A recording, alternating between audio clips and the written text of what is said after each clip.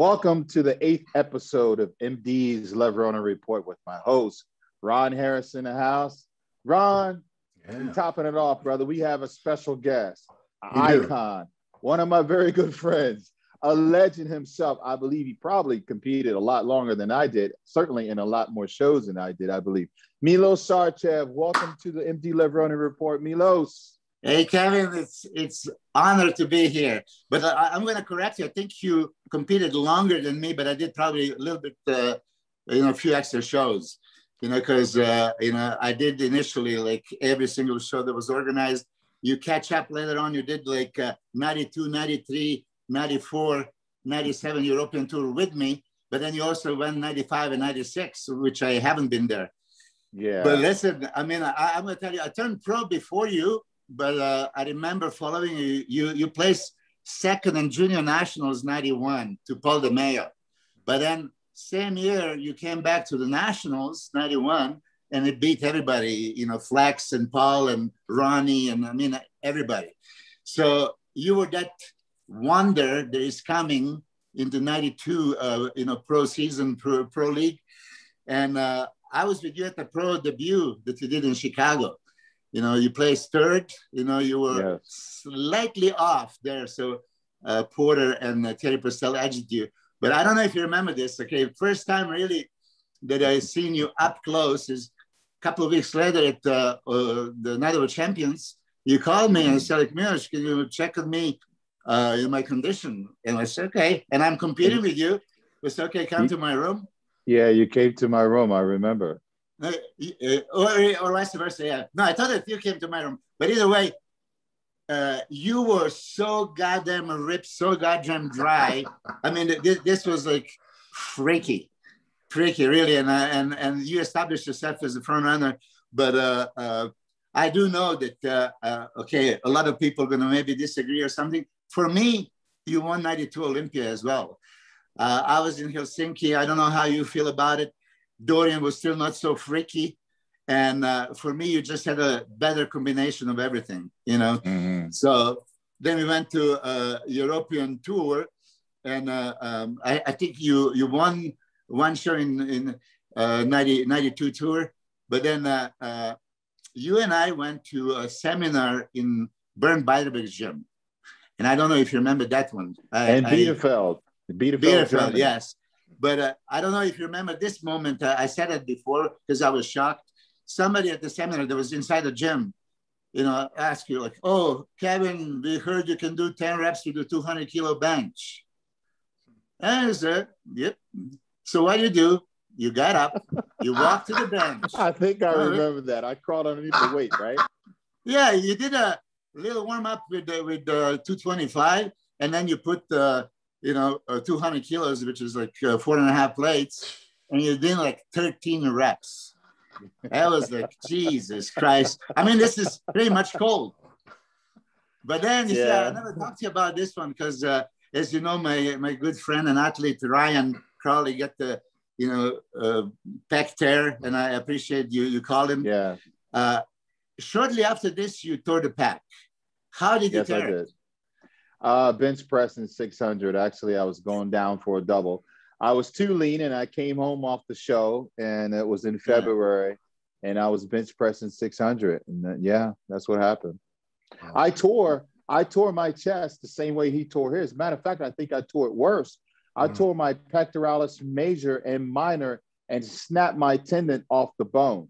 Everything. See, like people don't understand. They just see, wow, oh, that's a torn chest. No, but when you have that amount of weight, it blows everything out. I was in a 12-hour surgery, and then it got infected. So 2 weeks later, I had to go back in because I got an infection. They put screws down through the tendon. It was enough of the tendon hanging out to where they could screw it back down into the bone and connect it. And it was excruciating, man. I was out for from February, March, April, May, June, July. And then we had to be on stage to compete, Milos, you know that, by September.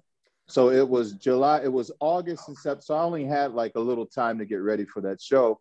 But I lost, I was 240 some pounds when I came home that year. And I lost like 20 pounds, 23 pounds And I had to somewhat get ready to be back on stage to compete. You know, it was a miracle So that I did it. this was end of 92, before 93 season, or there was 93? Yeah. Yeah. It was 1992. I just got second in Olympia. Yeah, because let me tell you. No, wait, you toured in 93, early 93, right? No, but yeah, but I came home in February of 1993. I toured. Okay. You know, because we were on the tours and everything, like Milos said. But when I got home, yeah, I toured in February. Yes. Okay, gotcha. Yeah, so 93 Olympia, yeah, you placed like fifth, right? And and then we still went to European Grand Prix Tour. And I have to say this publicly. One time I did beat you was 93 in France. And, you know, of course, that was like major thing for me. Like, oh, because, you know, I never thought I could ever beat you. Of course, you had such a better physique than me. But then when I look at the videos later, I say, how the hell did I beat you? You know? No, I know how. See, there's the Serbian judges. No, the thing with Milos is Milos was always in shape. He was carrying a tad bit work.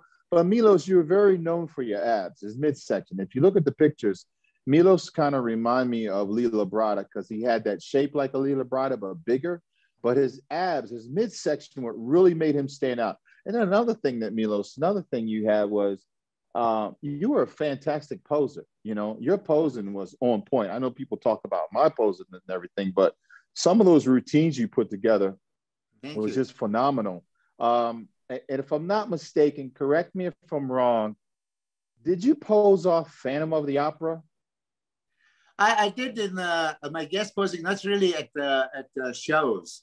No, but Phantom of the Opera is one of my favorites. I did back in like 92, 93. Yeah. But I don't think, you know, we were guest posing in that in Germany. I did it that time. You were there too. Yeah. Yeah. You know, so that's maybe why you remember. I remember.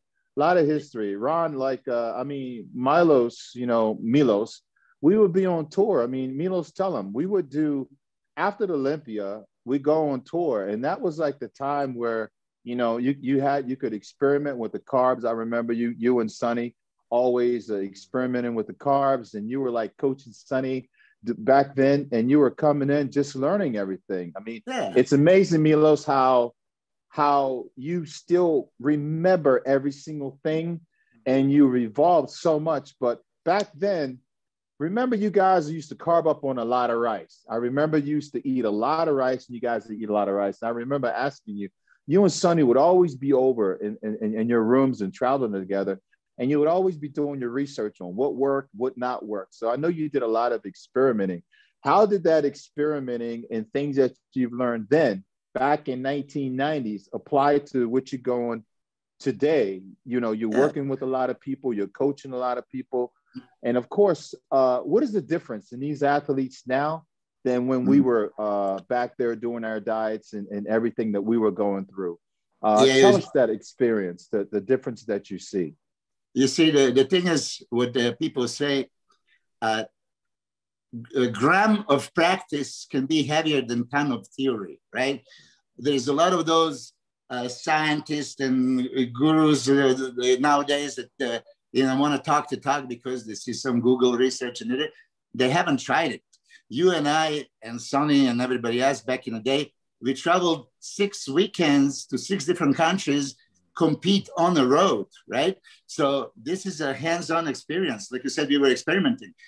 You have some basic knowledge and approach. And I know that you were always on the lower carbs. You were fish and green bean and martini kind of diet.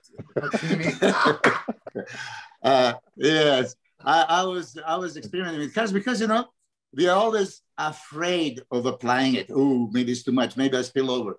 You know, so when you're on a tour like this, it's okay. You know, what do I have to lose? And like I said, I was a fan of the sport. I mean, listen, for me, just being next to you and Ronnie and Flex and everybody else, this was like Disneyland for me. Okay, to compete, I knew I wasn't at your guys' level, you know, so I could, you know, just maybe squeak in with the great presentation and great conditioning. Mm-hmm. But as you know, I brought this high carbohydrate and then insulin into the sport, and many people were like judging me for it. But listen, as you know, in the 90s, insulin made a difference. I mean, there was top pros. I don't know about you, because you and I never talked about the insulin. I just heard that in one of the shows, Dave Palumbo helped you, and you did touch the insulin. Yeah, that was 1996. But yeah, but I think it was not. What year did I win that Arnold Classic? Was it 96 or 97, Ron? 96. Yeah, it was 1996. But MIlos, were you? That was the first time I ever did it, and the only time that I ever did it. I didn't like it. Made me big. It made me thick, and it made me full, and I lost some conditioning. When did you start with the whole insulin thing, and how did you get that idea to come up with the insulin? Where did you learn that? 93. The thing that I've seen some from East German and Russian reports, what they're using. So they were using all kinds of stuff, and they were using insulin back in the day, like in the 80s, like, oh shit. So I said, like, why insulin? And then when I researched a little bit, it's a strong anabolic hormone, it's a storage hormone. So how do you use it? How do you manipulate it? And I was thinking, like, hold on a second. If I use it to my advantage, which means around the training, so I can push everything into the muscle, that could be something. But at the time, there was no protocols that you can actually find out and learn. So I was a guinea pig myself. I would, do a certain amount of units. And back in the day, there was not that fast acting. There was Humulin R and U, a different onset and peak and duration. So, I realized, one pharmacologist told me, you have to create environment that your body is accustomed to, which means normally you eat, your blood sugar level increases, your pancreas releases insulin. So insulin is in the body just when there is a high blood sugar. Okay, so if I inject it and I don't take it, enough carbs on time, it's not available, my sugar is going to crash. I'm going to go hypo, and it can be very dangerous. So, of course, when you have no idea, you start with, let's say 10 units of insulin, and then 30, 40 grams of carbs, which was obviously not enough. And then hypoglycemia hit me, and then, oh shit, I have to take more. So as I experimented, I found the right ratio. And I actually published this article in Muscle Media 2000 back in the day. I was Professional X, and I describe all this. That was you? I knew it. That was me. I knew it.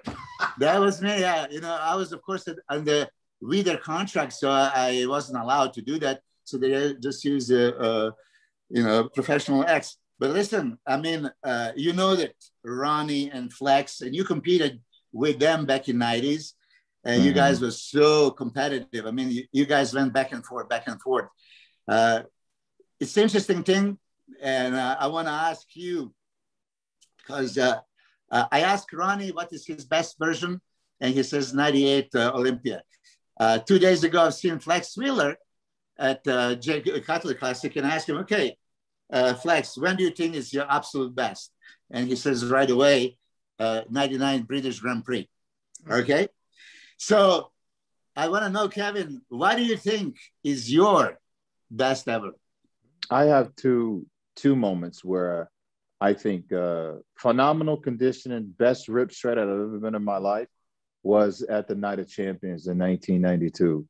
Yeah. That was when I was shredded to the bone. Like, I couldn't get any more leaner. Far as me having thickness, fullness, and conditioning, and feeling great, I would have to say 2000 Mr. Olympia for me. I was about 248 pounds on that stage, and I just felt good. I wasn't, you know that feeling, MIlos, when you get it, you overdo it sometimes. Those lights hit you, and you're starting to flatten out. 2000 Mr. Olympia, I held my conditioning all the way through. I felt great. My energy was up. Everything was popping at that show. So those are the two for me. Yeah. But how about for you, MIlos? How about for you? Yeah. For me, 99, I was the biggest ever, and at that British Grand Prix, I mean, I was 255. Flex told me he was 256 in 99 British Grand Prix. Like, whoa. I was 255, exploding full and all that stuff. So from an aspect of a size, maybe I was way more competitive, and I beat Nasser and Marcus Rule, and that's 99. Wow. And I held, you know, pretty well on the size department, but it was not me. I like my physique 97, you know, slimmed down. And it's very interesting because now you confirm 92. So that's the beginning of your pro career. It's basically your second pro show. And I agree with you. I've seen you with people didn't see it the day before in the room. And it was like fucking unbelievable. I remember shreds upon. You could not be, like you said, leaner than that. No. That's Andreas Munzer kind of conditioning with a thin skin, dryness, you know, and enough size. Now, fast forward to later that year, Olympia. Do you think you could have taken Dorian that year? You're saying, yeah. The only thing, Milos, I had that conditioning towards the front, but I lost it. I lost it when I turned around from the back because my back had flattened out a little bit. And I'm going to tell you why. It was because of the plane flight. You know, it was because of the plane flight. And I was very low on my carbs when I left the United States. And when I flew all the way to Helsinki, Finland, I didn't really carb up that much. Like if I had someone like you next to me saying, hey, you know, looking at me, but I flew by myself and I didn't have a coach, you know, so I didn't have anybody to watch my back to say, hey, look. And you got to also think, I hadn't had that much experience in really competing. So I had just turned pro, went to you know, went to Chicago with you guys, went to the Night of Champions. Then I went to the Olympia. So I didn't really know what carving up was or anything. You know, if I had a little more insight or education on, hey, you know, carb up, throw these carbs in you for 2 days, I probably would have looked completely, you know, even more incredible. But I thought my back was just a little flattened out for me personally. You know what I mean? Yeah, and I know that you guys all give great respect to Dorian. By all means, you know, there's nothing but the respect for Dorian, right? But you hear many times uncrowned Mr. Olympia, Flex, Kevin, because you guys were at the time being beaten by Dorian, and it was close. I mean, you were second 4 times, right? I can only imagine how close you got so many times, and then it was taken away from you. But I would tell you, 94 at Olympia, I was there. Of course, it's different when you're on the stage looking at the guys. 95, I wasn't competing. I went, you know, to the audience. And in 95, I think that was Dorian's craziest condition. You placed second. And, you know, of course, I love your physique 100 times more. But then, you know, when I've seen Dorian, like you said, when he turns around and does his lat pose and striations go all over the place and then opens up. Yeah, so I could see the judges would give him on the conditioning and just crazy back. But for me, this is still not bodybuilding. If bodybuilding is shape, aesthetics, balance, everything else, not freakiness. And I'm glad that you said that 92 NOC is your favorite look, you know, but you had that crazy chest, crazy shoulders, crazy arms. And I can only imagine if somebody filled you up with the insulin. No, seriously. Oh, but I am that serious. We talked in your last show in Australia, you know, your last show that you did. And I remember talking to you and you told me you never really did it. Put it this way. Any times when people would see me backstage or in a contest, I walk in and say, Milos, you don't look so big. You look bigger on the stage. I always created the illusion of being bigger on the stage because of that, you know, carb loading and everything else. And then, you know, now that you're telling me, so 99, you were on the stage at the British Grand Prix with fully loaded Flex and Ronnie. You know, they were using insulin, obviously. And you were not. You were super competitive. Yeah. You were super competitive. I mean, didn't you get the, I mean, you heard early 90s about insulin. You didn't get the urge to try it? You just said, like, you don't need it. No, because I tried it that one time when Dave Palumbo had come down and introduced me to it. It made me full, but I was very uneducated. You know, I relied a lot on just training hard in the gym and stuff like that. I really didn't have.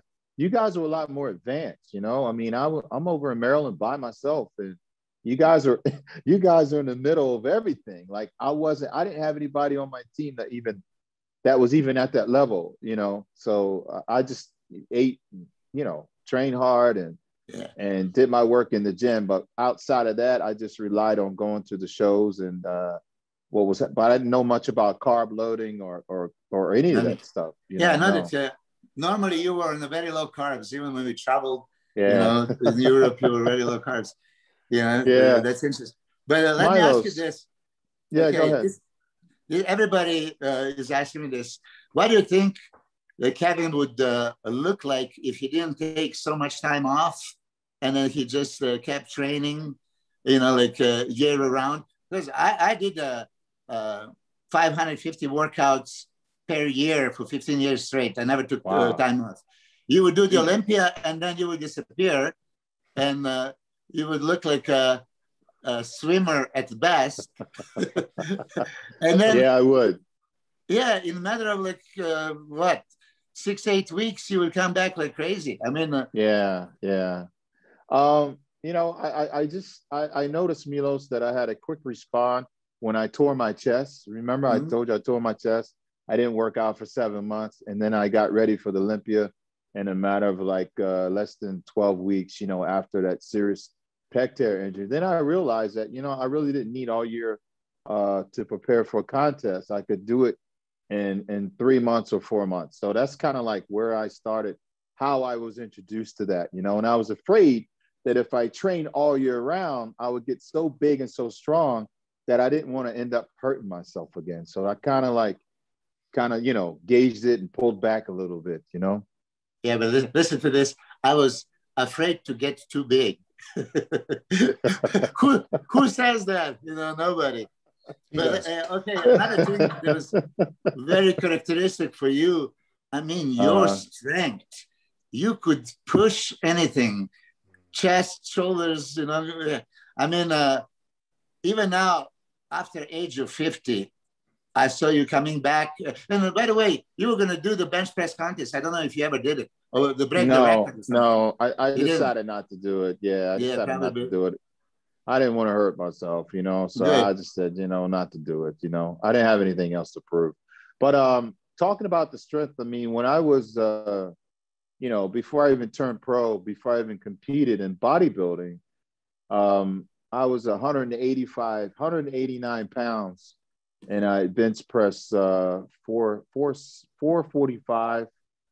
I think 445 in a bench press competition. I had a shirt on, so I was natural when I did that. Wow. I was always naturally strong, you know. Naturally strong. Yeah. But over age of 50, you were still, you know, when I see these videos, you were doing behind the neck shoulder presses with the 4 plates. Yeah, the crazy thing. I mean, this is. He was doing that like a month. Wasn't that like a month ago? You just did that like a month ago, didn't he? Didn't you do that? It wasn't a month ago. No, it wasn't a month ago. But Milos, I wish I had known. You were keeping all this stuff a secret. Your little insulin, you were keeping that a secret. No. You were hiding it.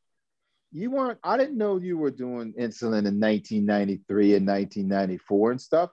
Nobody shared that information with me.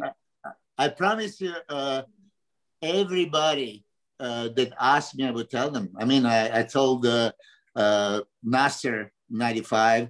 Then, of course, Chad Nichols find out from him, and then he asked me, "Can you explain it?" So I did.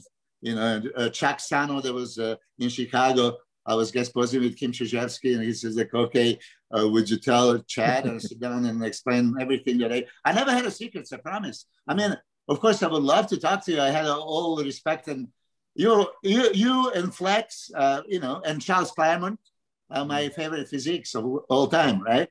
So I would have told you there's really no secret. It's just we never came to that point to talk.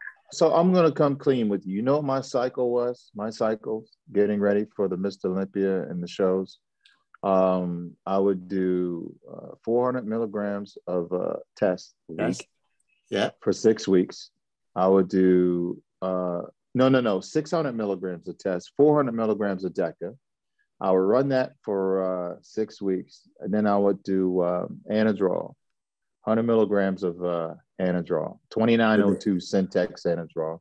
Yeah. And Winstrol and I would do 20 milligrams of Novadex. And I would cut all my orals out a month before the show. So the last 6 weeks for the show, I would run Anadrol for 1 month, stop that. The last 2 weeks, I would go to hollow testing, and that would be it. To the day of the show, Mr. Olympia, you know. You did injectables with it, didn't you? Injectable what? Yeah, like test propionate or Winstrol. Yeah, it was injectables. Yeah. You just add that one. Yeah. Listen, I absolutely believe you. And oh yeah, if I had known you were the chemist, the mastermind. Listen, I could have been twice as big as I was. I'm serious. I never pushed my services, but if anybody would ask me, I would tell them. There was never a secret. I mean, there is so many. I tell you, Gustavo Badel, back in '98, I saw him and I said, like, man, you have a great physique. Let me help. No. He waited until I retired, 2003, and then he hires me. So, like, what, and you see what happened. I mean, he third place in the Olympia. Yeah, right after. But Milos, let's switch gears a little bit and let's talk about your marketing. Let's talk about how marketable you was, for Joe Weider in the federation, and you were always in shape and everything. I mean, tell us about your relationship with Joe Weider and Joe Weider. Okay, and everything. One of the first things that happened was I ran into the Sean Ray back in '91, and he told me right away, "Hey, kid," even though I was older than him, don't ever refuse the photo shoot, right? Mm-hmm. So, and initially I wasn't with Weider. I had probably about 10 covers of a Muscle Mag International. I had a few from Muscle Development, right? But then I signed for Joe. And I mean, I don't know, you see, in muscle fitness, they didn't want freaky bodybuilders like yourself. They look like more as a man's physique, classic physique. Guy. So I was in the covers, but I only made a couple of covers of a Flex magazine because I guess I didn't have enough muscle. You guys were way, better for that. But I tell you, with Joe, of course, once he signed me, and I was dependent of the contract. I mean, I came from Yugoslavia back in the time. I didn't have any security, so you starting bodybuilders, all money that you make is from your contest. That's why I actually competed so many times. For me, that was a job you need to do. There is so many shows a year. How can I say, oh, I'm going to pass on this one? This is your job. You need to do it. You're a pro bodybuilder. You have a pro card. A promoter is actually paying for your flight and hotel. How can I say no? So I did all these shows. I mean, I did in first 3 years, I did 40, in the 3.5 years, 42 shows. Yeah. And then, I continued. The only reason why I didn't 95 and 96, at that time, there was a switch that they were going for Dorian kind of look, size. So I decided it's better for me to pass and do my guest posing appearances in Europe. That's why I didn't go to 95 and 96 to European Grand Prix Tour with you. And then 97, after I finally won one show, Canada, and was second in other champions, it's okay. Let me just go back in a mix. But Joe, we all love Joe, and I'm sure you have a million stories with him. For me, the big thing was 1994 at Olympia. I was in best condition of my life. I was shredded to the bone, dry, striated everywhere. Like one of those things when you can't even grab the skin. When you look at yourself and you're so happy with it. Okay. But I didn't really feel up for the show because I wanted to keep that kind of conditioning. Because let's face it, anytime you put glycogen in and then you force it a little bit more, like you said, then you're going to lose that kind of dryness and conditioning because muscle is saturated with water. Yes, it's intercellular water, so it shouldn't really show, but it does show. If you are super loaded, you're going to lose some striations and dryness. But I came back. Okay, I went to Olympia and I placed 13th, nowhere, right? And then I went to European Tour, 94, and I was beating, you were there, Also, you were excellent. You were second to Dorian, 94, in Germany. And I think that after prejudging, you were like 2 points away. And I think that you won Muscular around one of those. But what I want to say, I was beating Porter Cochelle in every show in Europe, 94, like 3 shows, England, Spain, Germany. And he was top 5, a week before at Olympia. So when I went for the photo shoot with Joe, like 2 weeks later, and Joe was like, "MIlos, why didn't you look like this at the Olympia? You would be top 6." And I really, really at that time considered like, Joe is just talking, nonsense, because I'm not in a condition like I was at Olympia. But then he come here and he had the pictures from the Olympia, and then he was showing me the Polaroids. And then when I look at it, like, oh my God, the Polaroids look better than the stage shots. Okay, on the stage, I was dry to the bone, ripped to the pieces, but that fullness actually made my physique more powerful, more aesthetic, V-taper, and this is when I realized, conditioning for the show, right? It's not only, bone dry. It has to be that combination of size, fullness, dryness.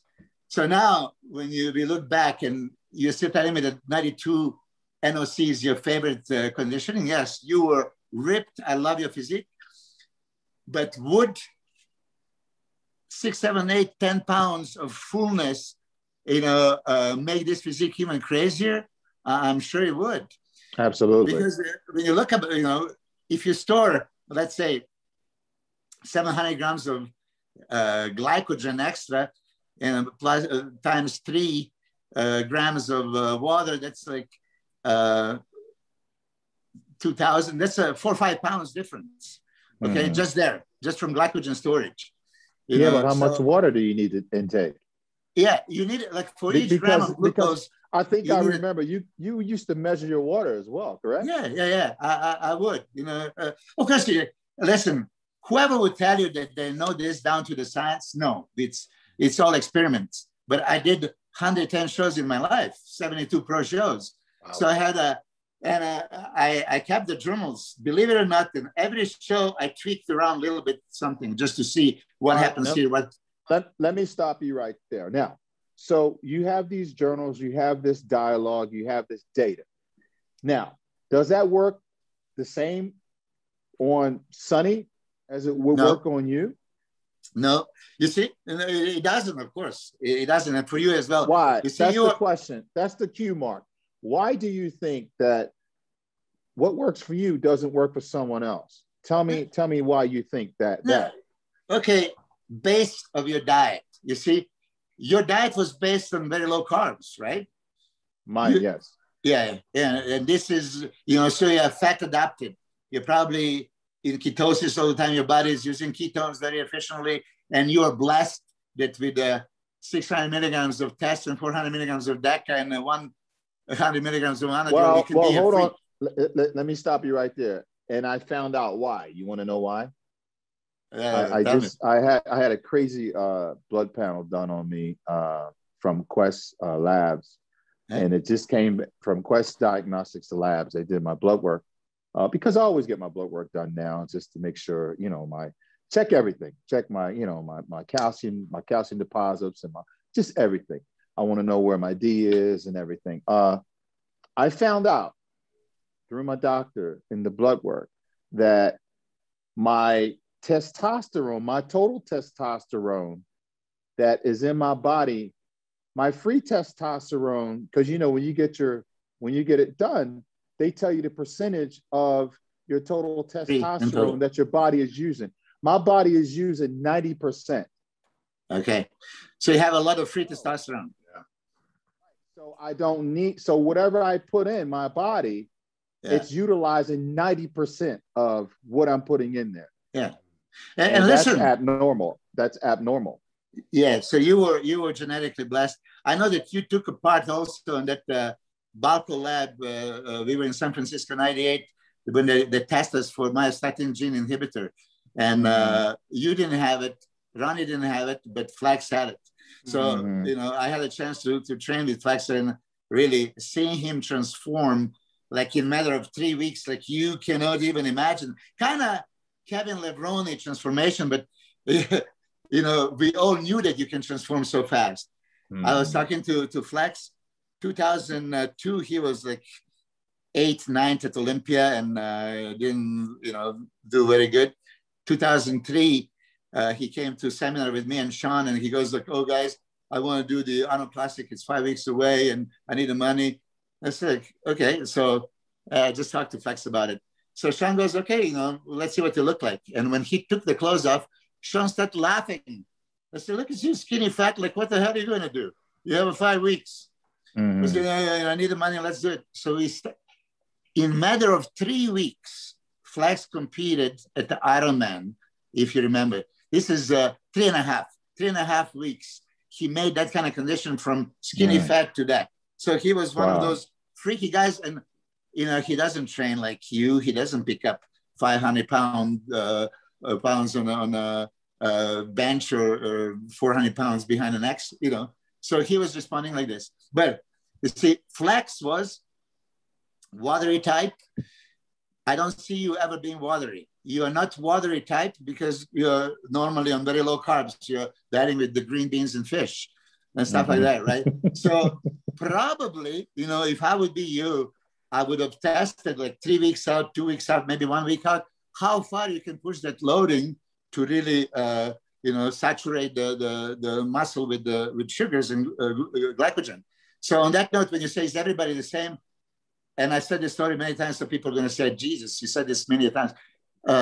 Dennis Wolf, first time I worked with him, 2007 in New York, I loaded him up like with 3,500 grams of carbs, you know, and he was flat.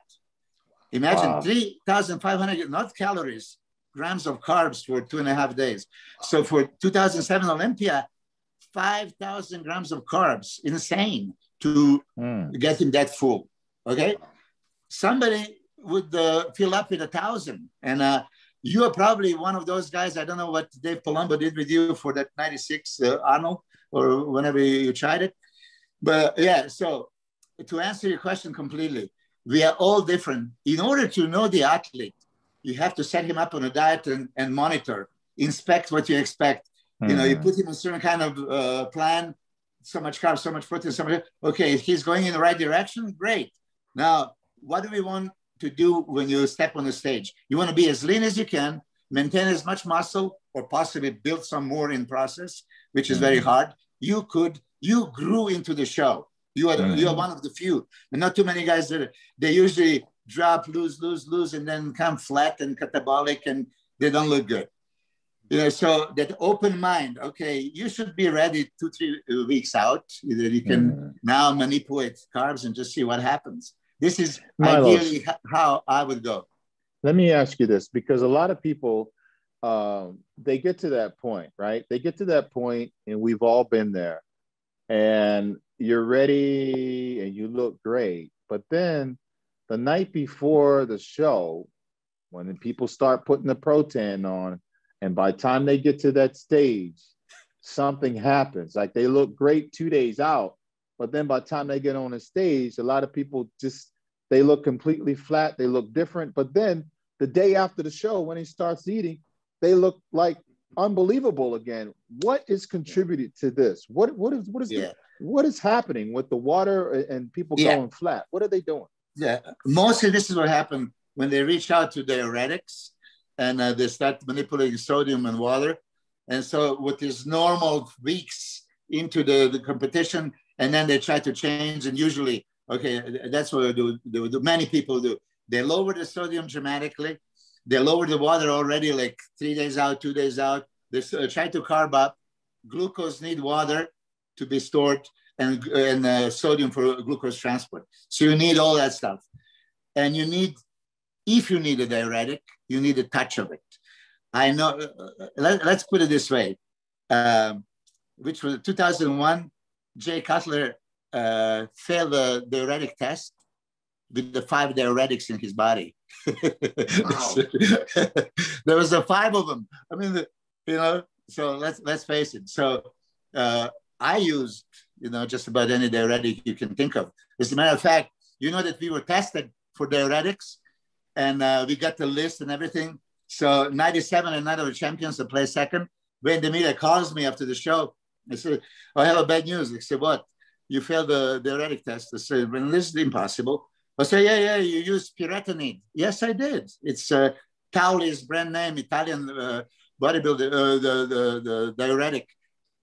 Look at the list. It's not there. I said, well, but this is diuretic. I said, it's not on the list. And I have that list. I found like 5 diuretics that were not on the list. And I told Wayne, I said, listen, just keep testing me. You're going to add 1 more each time. But, so diuretics are most common thing. And I don't know how you did it. I'm curious, to find out from you if you did much or not. But listen, the potassium sparing diuretics that got a lot of people in trouble because, as you know, Mohammed Ben Aziza died in the 92. And I don't know, you were not there. I think that 92, you won the Germany show and Ben Aziza was second in the 92. And then you were second to Dorian in England, but then you finished your European tour, you went back. But I continued with all the guys. And let me tell you, each country we went to, and Ben Aziza would ask me, like, oh, what can I get in Italy? And so in Italy, he was looking for aldactazide. They don't have aldactazide, which is hydrochlorothiazide and spironolactone. Then they have aldactazine, which is altazide, and spironolactone is different and stronger. But then in each country that we went to, he, did something else. And unfortunately, in that Den Haag show, you were not there. You didn't see it. And I don't know why there's not many pictures from that show. Ben Aziza looked like absolute freak. I mean, it was like freaky. But he couldn't even do the top 6 posing. He had to like sit down, and finally they said, okay, he wants, hands down. So Pastel and Porter, Coachelle, drag him on the stage just to get the first place trophy. Wow. We drove back to Middle Harness in Holland, and doctor came to see him and assumed that he would be hypokalemic, so injected him with potassium. And he was already hyperkalemic because he had a potassium sparing diuretic. So this is the thing that I was mentioning. Depends what you do. You have to be very careful. If you take aldactone, it's going to block your aldosterone. It's going to accumulate your potassium. So the potassium level goes up.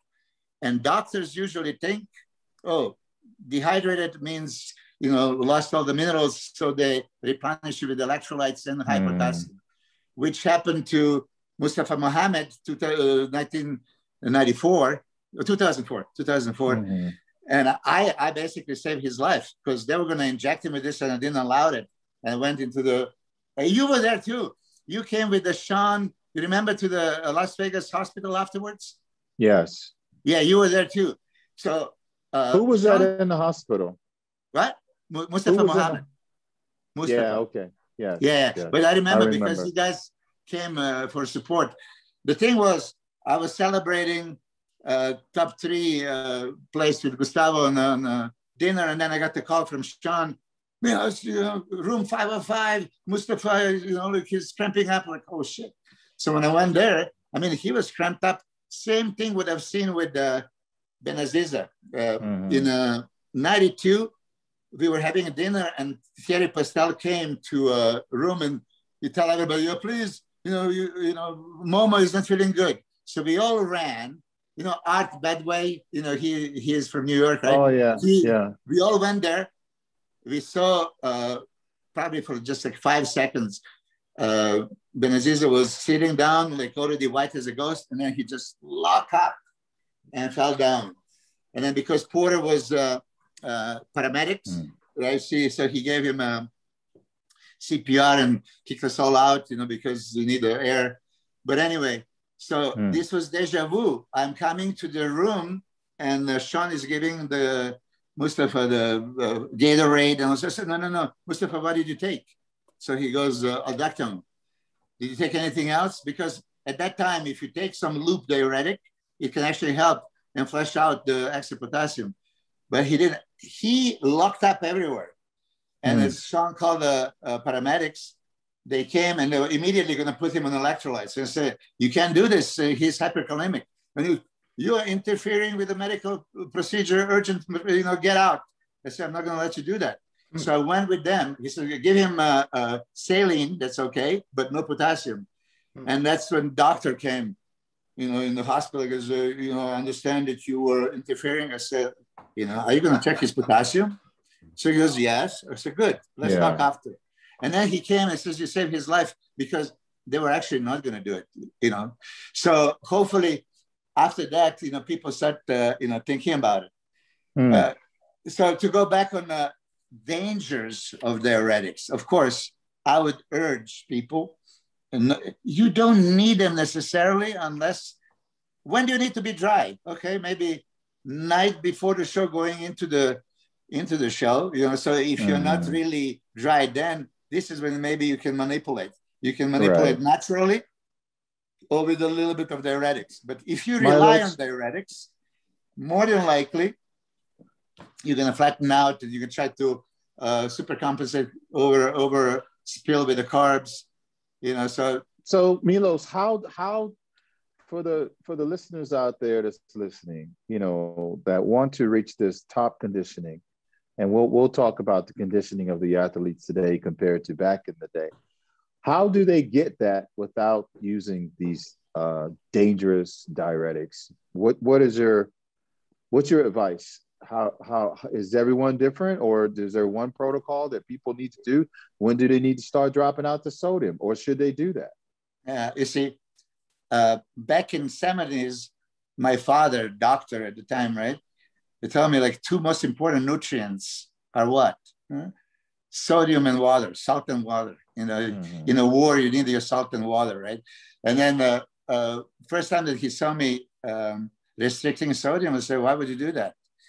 Sodium is so essential. So I don't know how you did it, but I always salted my food big time, throughout the off season.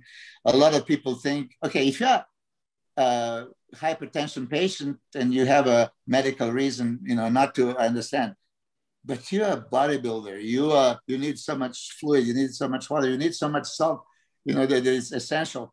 So why restrict it? And if you keep doing it this all the way close to the contest, then you see if you just drop it a little bit, body reacts very quickly. And I know a lot of bodybuilders that they actually don't even use diuretics whatsoever. So water is essential. Sodium is essential. Okay, and then is your caloric intake. Now, you want to compare back in the 90s conditioning and now, which a lot of guys now gets pissed off, like, because somebody makes comparisons. But let's face it, back in the 90s, everybody was in great condition. I don't know if I've seen you once out of shape, really. When you were off, you were still on by today's standard, yes. And I don't want to knock out, because some of the guys got in crazy condition. But why do we speak for last 10 years or more about 90s conditioning? Why is this even a subject of conversation? Why? Because, people witnessed it, right? Right. What is difference? So guys nowadays get also pissed off, like, oh, if I say they don't train hard enough, they don't diet hard enough. I really mean that. Right. I really mean that. You could go on a fish and green bean diet for how long?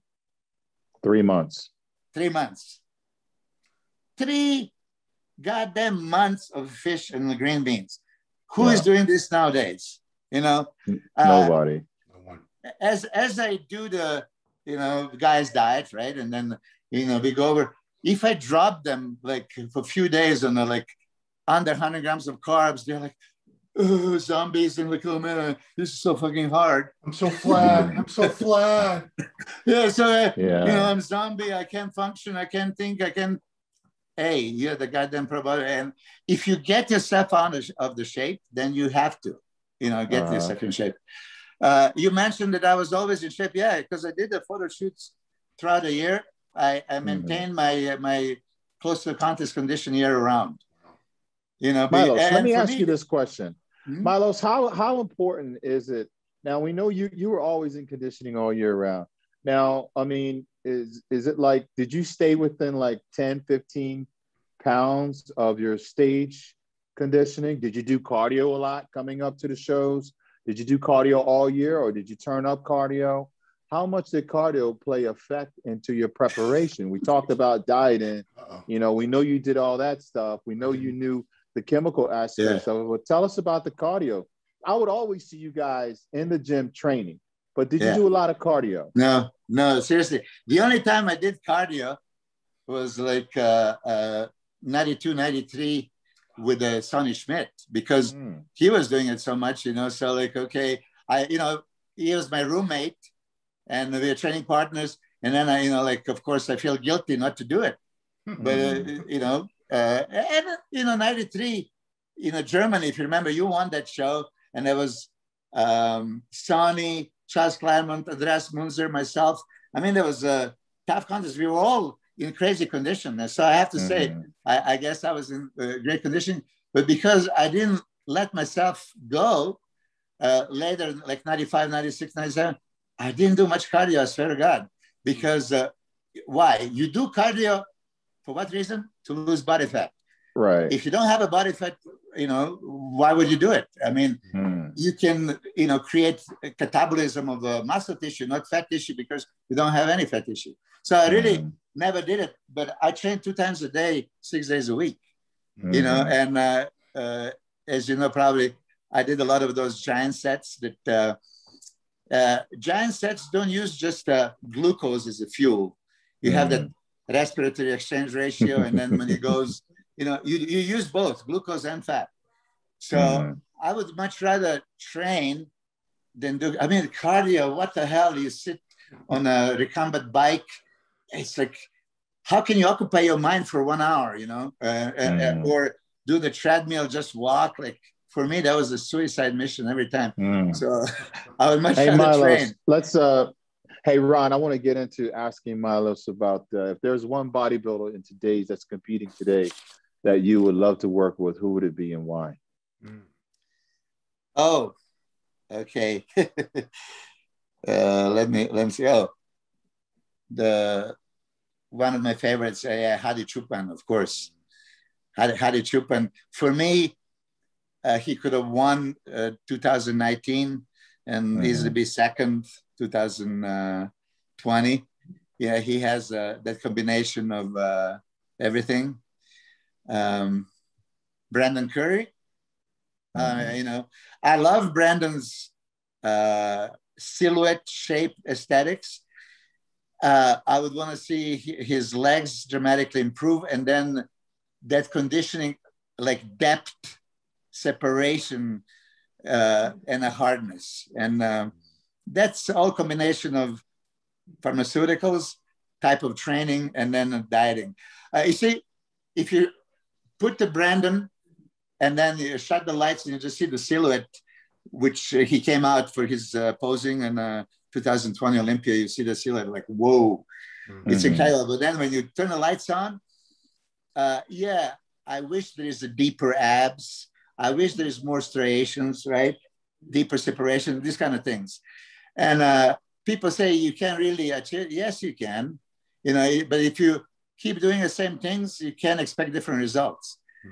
So back in our times, we were all striated, those tie-ins, separation between muscles, right? And I think nowadays slowly is going away. Yeah, I was first guilty of synthol injections. Yeah, so I admitted publicly. I made myself look like a fool, and that's probably what stopped my career. Yeah, I wanted a shortcut. I did it, and just looked ridiculous. And I know that since then, a lot of people kept using it to get that fake fullness. It's fake. Don't do it. I don't like it. You almost died. You almost died, didn't you? Yeah, but this is due to you know, not aspirating, and then it went straight into the vein and caused congestive heart failure. Not from the synthol, but just from that injection. It could have been anything else. Right. Which, yeah, I'm embarrassed to talk about it, but it's the truth. So I would say it. But I know, as I work with many athletes now, and then I ask them, do you use it? Oh, yeah, you know, I say, stop using it, you know, because some people just, you know, want that size. That's why we also lose in the quality. But just to make myself clear, because we jump from one thing to another, I want to give the credit to the nowadays that there are a lot of guys in tremendous condition and shape. And when we 90s bodybuilders are talking, we don't want to put them down in the sense like, oh yeah, they're not as good. They're, of course, yeah, we understand. They're phenomenal, yeah. But they took it against Dorian when he said that Brandon wouldn't make top 6 in the 90s, right? And a lot of people jump on it. Dorian was speaking the truth in his opinion. And I don't know what would yours be. But as you put me on the spot, let me ask you, who is your favorite bodybuilder nowadays? I really don't have a favorite. I really don't. No one really pops out as a favorite to me. You know? Who was your favorite back in the early 90s when you started? Lee Haney. I have to say Lee Haney. I have to say Sean Ray. Sean Ray was a great poser. You know, he had that great presence. Lee Labrada, you know, Rich Gaspari, because he was shredded and things like that. Those guys kind of done things that we had never saw before. And, you know, Lee Labrada's presentation, how he could go on stage and just create. You had said something about the illusion, the way he would turn and see, Ron, it's like you can be big, but when you have shape and symmetry and cuts, it always wins out the big guy. And MIlos, you know that. I mean, you know, and MIlos, you were all about creating that illusion, but Lee Labrada was just a master at that presentation. And then when he would do his mandatories, and then he would get done and stand back in a lineup. See, like we would be judged, MIlos. We would be judged before they even call us out. We would be judged in the back of the lineup. We're fully flexed, you know. So it was totally different, you know. So, you know, when I see bodybuilders today, who stands out? Nobody never really stands out to me, because these are the things that I compare them to: the presentation, the posing. You know, what are they doing when they're not out there doing their quarter turn? Even the quarter turns, you know, everything symmetrical. It was just so. Everybody practiced everything back in the day, you know, and I think Lee Labrada set that standard. You know, you talk about Sean Ray with the pose, and those presentations were just phenomenal. Yeah. You were master of you see, let's touch the other subjects. You have such a natural talent. I mean, you did, you sing, you were, you know, acting. You challenged Dwayne Chambers for a 60-meter dash. I watched it. Yeah, you guys were, I mean, you seriously, who does that? I mean, you have that natural talent, explosiveness, strength, and then you can be entertainer. I mean, it's different. So you being entertainer, I wouldn't even question. I think maybe you never even practice your routine. You just you know, improvise on stage. Yeah, I knew the music. I knew the music, and I felt the music, so I knew where the music was going to go, and you know, we kind of took it to them places. But we had to adapt, Ron, and MIlos will tell you this, to some strenuous weather conditions and places. Sometimes we competed one time in a meat slaughterhouse. And remember that one time, I think we were in Spain, we had stayed on a farm. We actually stayed in the barns where they had the cattle staying, and we had to sleep in that place. Wow. So it wasn't the best conditions. There was a lot of times we had no food, you know, all day, no food. We would get done the show. we didn't have time. We had to paint our protein on through the airport. I remember me and Vince Taylor. Don't forget about Vince Taylor. Vince Taylor was awesome. Oh, yeah. Vince Taylor was phenomenal. And you just learn so much and collect so much. I have to ask, but Kevin, I gotta ask you though. You guys were on these tours. There were promoters. There was IFBB officials. There was various people that I would think were supposed to be looking out for you. The one thing if I had a bunch of bodybuilders traveling, I'd say these guys need to eat. That'd be one thing I'd want to make sure is that these guys had food or somewhere to get food. But why didn't they make sure you guys had access to food? Well, MIlos could tell you easy. Not all the time the food was clean. You know, a lot of the food had tons and tons of sodium in it. A lot of times people didn't know how bodybuilders ate. And MIlos, I remember, used to get into Wayne DeMille all the time because a lot of times we land, there was no food at places. Yeah. I would just have a glass of wine or something to balance out my what do you call it? I would balance out my sugar with a glass of wine and stuff. So that would carry me over to where these guys wouldn't do that and they needed food. Yeah. So yeah. Yeah, you remember, I fight with Wayne all the time. I mean, listen, I always speak my mind and I hate it because look, you can organize, there was like 8 or 10 of us traveling, okay? How hard is to organize, as Ron says, you know what we eat, chicken and beef and rice and potatoes and stuff like that. Why don't you make it available? So who made it available? Kerry Case, right? Kerry Case, British promoter. He always took care of us. I mean, he would have food sent already to the airport and then, we had it. But in the other shows, I mean, I remember we would like to order something like chicken and potato. And then he came like super salty, like, oh my God, Jesus Christ. Like you can just look at it and swell up. Yeah. It was like so much salt. Wow. They don't know. And I think that, somebody that really respects the guys and come on. If you're going to be in 6 different countries and 6 different shows, you can pre-plan it, let's put it this way. We didn't get per diem. I think we get like $50 a day when we were traveling for food, right? Mm-hmm. But I'm going to go to the goddamn Italy or Spain or Germany, from the airport and buy my food for $50, you're traveling, you don't have your cooking stuff. You would land on the ground from the airport and transportation would take 2 or 3 hours to show up. Sometimes we'd be in Spain and these guys didn't bring enough vehicles. So some of us had to sit there at the airport for 2 or 3 hours. A lot of times we landed, we got on the bus and we had to go straight to the venue. We couldn't even go to the hotel to prepare. We had no food or anything. So it was a hard knocks of really learning. After this happened to you a few times, why didn't you say, I'm not doing these European tours anymore. They're not taking care of us. They don't have the transportation. Well, because you always expect it to change, you go back, and then sometimes the promoters would change. So unless the promoter knew what bodybuilders need, it was hard for them to really grasp how to take care of these athletes, lack of water, not even now when you go to Europe, there's not everybody, there's always water with gas. But, so it was very, very challenging times back then. We had to go without a lot of things. I remember sometimes we get stuck in the airport for about 6 or 7 hours sleeping on the floor. Remember, Milos? Yeah, of course. Yeah. And this is when I got in fights with Wayne. Why?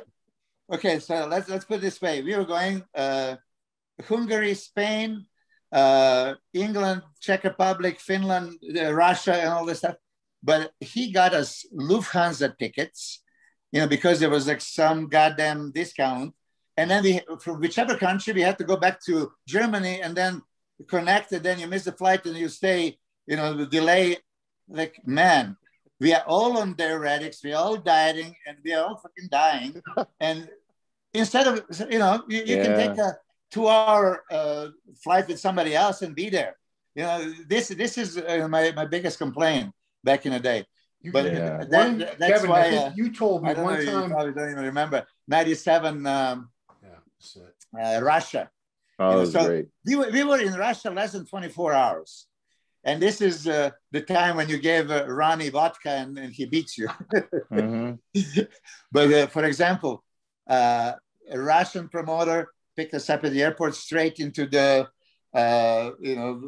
organized food. You had that kvass, I remember. They gave you the Russian alcohol, right? But they had a food for us. And we stay less than 24 hours there. But I fight with Wayne so much. I was in a first call out with you and Ronnie, and then with Nasser and Paul. Okay. Yeah. And, basically, I had to be, top six. I had to be top six. And, they call it top six, and I'm not in top six. And then the Russian judges came to me. What's happening? Like, you're not in top six? I said, well, I don't know. And Wayne was passing there. I said, hey, Wayne, can I see the score sheets? No, you'll see it tomorrow. I said, well, some of those judges put me on the third place. Wow. So can I see the score sheets? This conversation is over. This is how it was with me and Wayne, right? I have a very good relationship with Wayne, but he was in control, right? He could do those kind of things. You get the score sheets from the judges. He's the one that counts them, okay? And back in the day, as you know, there was a symmetry round, muscularity round, performance posing round, and then top six. So you have 4 rounds that you have a chance to move up, and But yeah, this was my experiences with it. Yeah, but finally, where did you get the idea to challenge Olympic sprinter Dwayne Chambers to a 60-meter dash?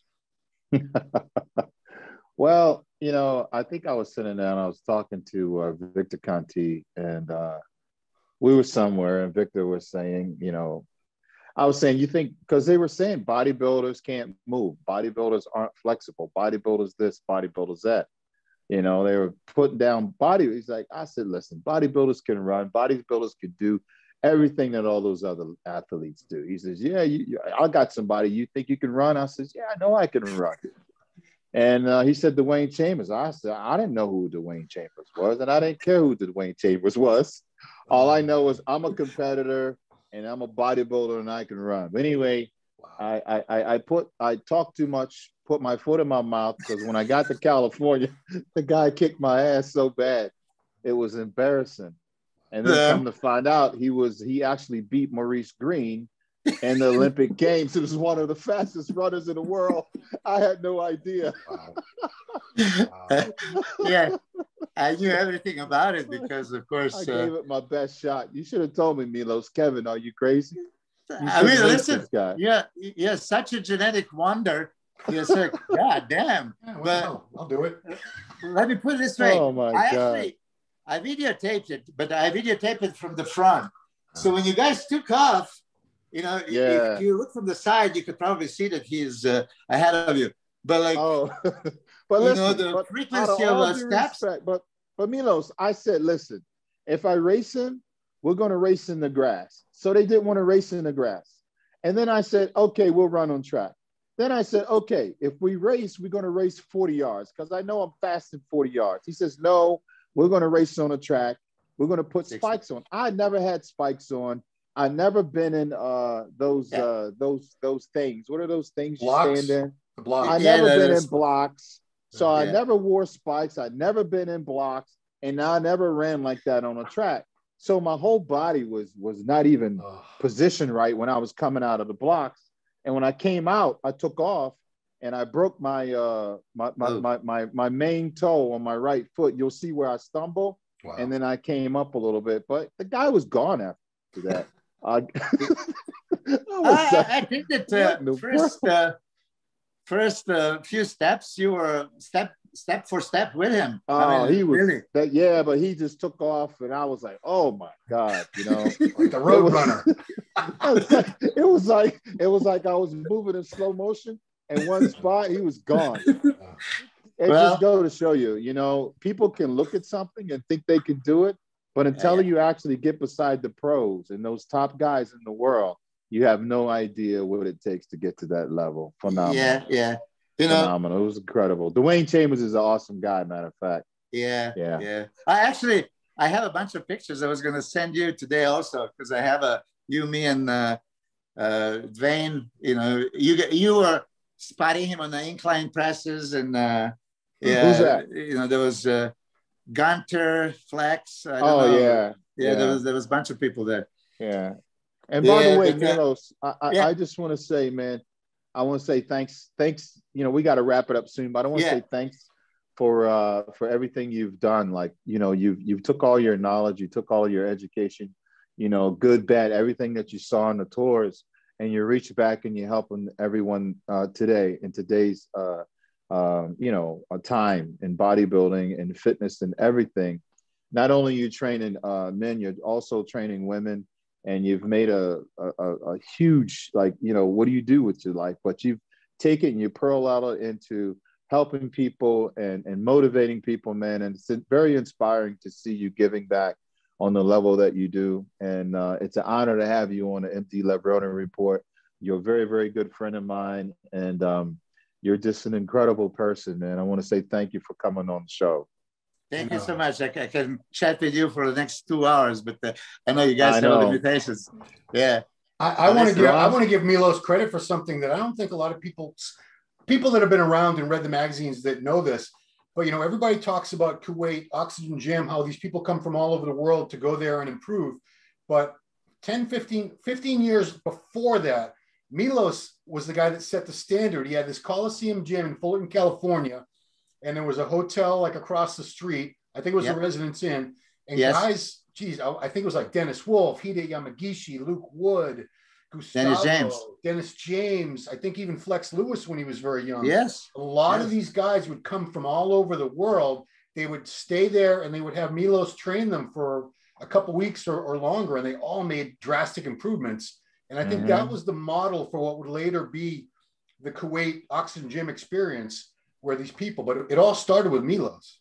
Yeah, a lot of things started with MIlos. It really did, MIlos. You were the originator of so much, man. Yeah. Yeah, Kevin, just one final thing, because you mentioned Victor Conti, right? Are you aware that I was working with Victor on the Project Wall record?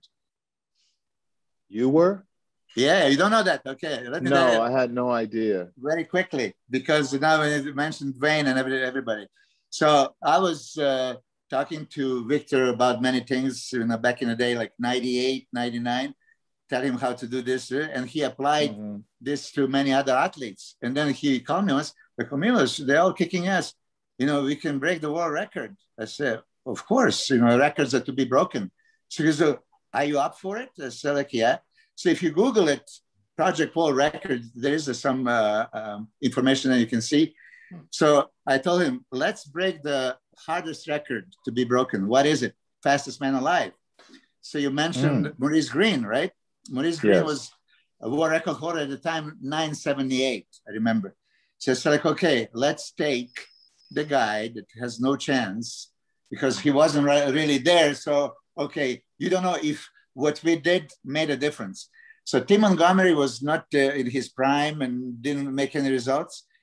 To make long story short, in 9 months, we broke the world record. Wow. There was Charlie Francis. We met together in San Francisco. Charlie Francis was a coach of Ben Johnson. He is a wizard as far as sprinting and biomechanics and everything else. Trevor Graham, which is Marion Jones and Tim Montgomery's coach, Victor Conti, and myself. You know, this is how we created that Project World record. And we broke the record in 9 months. So I didn't know if you knew that. So I just had to brag about it. I did not know it. But you know what, MIlos, you have all kind of bragging rights, brother, because you've earned them. You've a man of your word. You always speak the truth. And the world respects you, man. And I want to say that I'm honored to call you a friend and to see all the great things you're doing now, man. And Ron, I think we're about to wrap up a great episode, number 8, MD Levrone Report, MIlos Sarcev. MIlos is certainly taking it to another level, baby. I want to show this to you, Ron? Kevin. This is a training journal of mine from, 2000, the year 2000. So 21 years ago. Whose picture did I have inside? It wasn't yours, Kevin. Yeah. That was my inspiration. Wow. Yeah, I wanted to look like that dude right there. Yeah. Thank you. I've seen that, Ron. Yeah. I appreciate it. Hey, Milos, I would love to have you back on the show again.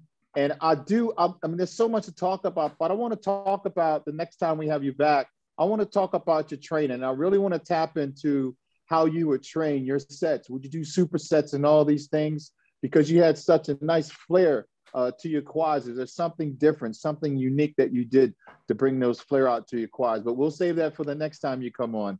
All right. I'll be ready anytime. All right, man. For now, guys, I love you, Kevin brother. Levrone. Yeah. Always did, always Kevin will. Levrone with Ron Harris, and we're signing off with the man himself. The man himself. When I say himself, the mastermind, Milos Sarcev. Milos, thank you very much, and welcome, guys. Thanks once again for joining us all here, and that 8th episode of the Levrone Report. Kevin Levrone, Milos Sarcev, and Ron Harris. We're out, baby. Peace. All right.